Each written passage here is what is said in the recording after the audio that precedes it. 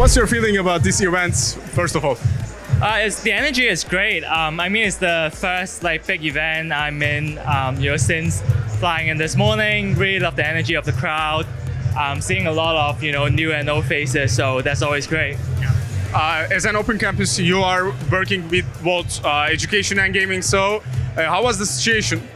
Yeah, so I think open campus is really in a unique position in the sense that because we're not really focusing on one specific project, right? We think of it as more like a overall education protocol. So we work with a variety of different education providers. You have TinyTab, which focus on educational games. We work with coding schools. We work with language learning.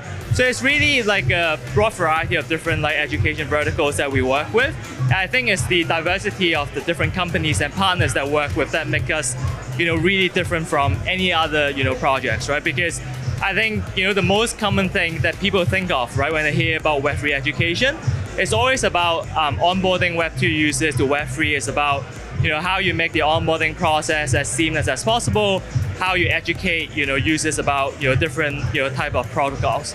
Whereas for us, it's about working with as many partners as possible and really grow the adoption of our token called EDU to as many people as possible. Is it the first time you came here in Turkey, in Istanbul? No, it's actually the second time. So my first time to Istanbul is actually 4 months ago. So I was traveling, on a leisure basis. Been to Istanbul, been to Antalya, Cappadocia. Went through all the tourist hotspot.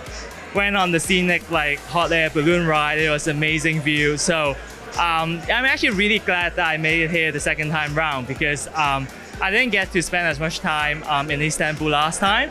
So I'm hoping to meet with as many partners as possible and explore the city a little bit as well. Which one is the better, business or being tourist? I guess both, right? I think Istanbul is a beautiful city. The food is amazing, the people are great. So we'll always love to spend time here. But I think business-wise, I think Turkey is also an extremely exciting city for us because if you look at EDU token, right? I think Turkey is actually the second largest group of EDU token holders. So it's obviously very significant, for EDU as well as for Open Campus. So we'd love to meet, as many community members as possible here, get to know them better. So I think, on business-wise, I think it's always great to, get to see each other in person, right? Especially, I think a lot of the calls we've done previously on Zoom is a bit, less personal, right? So it's always good to see, everyone face to face, finally.